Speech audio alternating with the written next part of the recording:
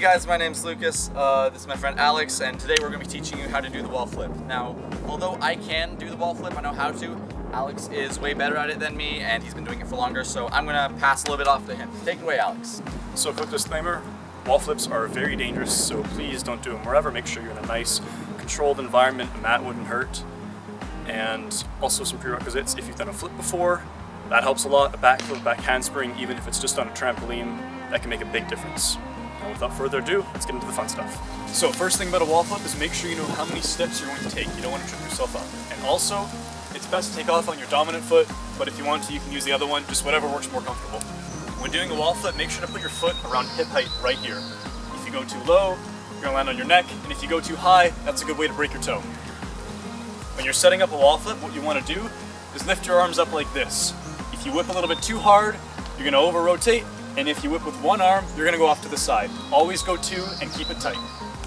So that's how you go ahead and do the wall flip. But you might be asking yourselves, that's pretty scary. How do you go from here to there? Not doing a wall flip to actually doing the wall flip. Well, I have the solution for you. It's called the buddy flip. Alright, so to do the buddy flip, what you need is at least one friend or two if you're a real pussy.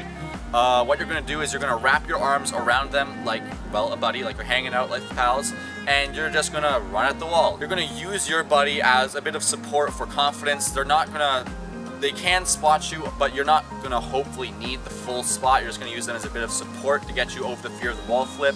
As you get better at doing the wall flip, you won't need them to use them as much until eventually you won't need to use them at all and you've just done a wall flip on your own. Alright guys, so that's going to be it from us today. That's all it is for the wall flip tutorial. It's honestly not that hard to learn. It's just a little bit scary to do at first, but if you have a friend and you try it this way, you can learn it in 5 minutes. I learned my wall flip in exactly that time. And if you guys like this video, please drop a like, subscribe, comment down below, see if you want to do more. I'm thinking of doing more trick tutorials as I get better at this, and that's going to be all from us. Bye-bye!